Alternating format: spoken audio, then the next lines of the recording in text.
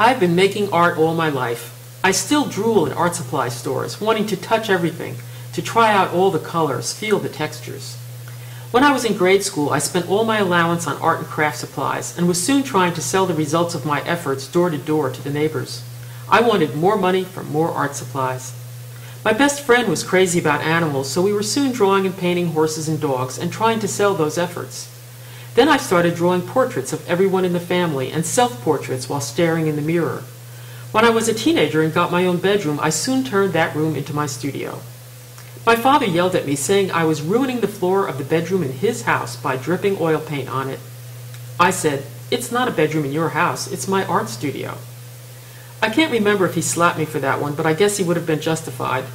Once I started renting or owning the places I lived, I learned to put a paint tarp on the floors before working. Now I have a dedicated art studio so I can drip paint again without worrying about it. I like drawing and painting from life well enough, and worked in watercolor, pastel, poster paint, and oils, as well as sketching in ink and charcoal. But the natural evolution of my art became more and more abstract.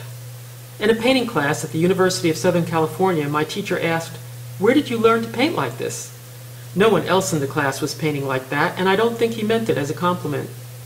Later in New York City, when I went to Cooper Union, I discovered the abstract expressionists. I had a visceral reaction to the work of these artists, and my passion for this art was born. My painting teacher at the time encouraged us to go as far out as we felt inclined to, and I never wanted to come back. Expressive non-representational painting allows me to use all of myself, to create with energy, gesture, passion, and pain. There is nothing I have to leave out of such painting, and the process is always a discovery, even when the result is an ugly mess. Many years later, I'm still in love with abstract painting. It remains fresh, providing a challenge with each new blank canvas. What will I discover today?